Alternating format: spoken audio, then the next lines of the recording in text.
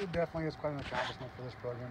I think I was a little surprised. It was only the 9th time in the history of the program that we've won the regular season, and so it really helps us being at home. I know it sounds cliche, but we're built to play in this park. We can really run.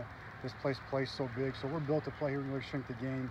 We're a top 5 or 10 defense in the country, so it's a big deal. And also this weekend, it allows us, like yesterday, to really kind of to run a staff day, get everybody on the mound, do some things this weekend, really prepare ourselves where we don't have to win every game to host. So you're going to see us do some different things to prepare ourselves for the weekend, especially on the mound, and get some guys in there and try to prepare them really for a championship run here.